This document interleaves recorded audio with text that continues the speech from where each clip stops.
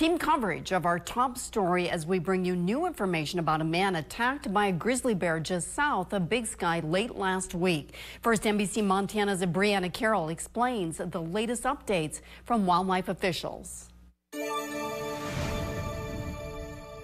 That's right. The man has been identified as Rudy Noorlander, according to a GoFundMe campaign organized by his daughter, KateLynn Noorlander. Noorlander says her father rented ATVs to two hunters Friday. He later joined them in the Yellow Mule Area to help locate a deer they had shot. That's when he saw a small grizzly bear. According to his daughter, he pulled a firearm in hopes of scaring the bear away when another larger grizzly attacked. One of the hunters shot the bear, which ran off, and they were able to call for help. Noorlander's daughter says he was airlifted to a Bozeman hospital, then flown to Salt Lake City, where he remains in critical but stable condition.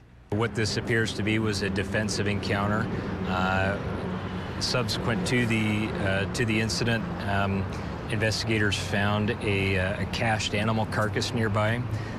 So likely what this was is a bear defending a food source. Due to the presumed defensive nature of the attack, there are currently no efforts underway to locate or remove the bear.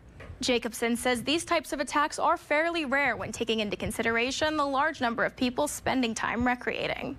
He warns that grizzly bear populations are on the rise in Montana, and this is bear country, so people who choose to head outdoors should take precautions.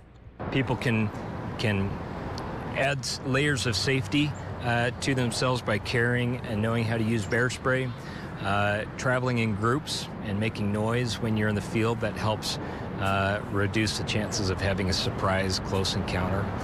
Managing attractants and following any food storage orders that may be in effect for some of these areas, and paying close attention, watching for sign of bears and bear activity.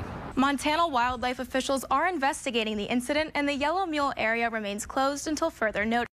Reporting in Bozeman, Brianna Carroll, NBC Montana.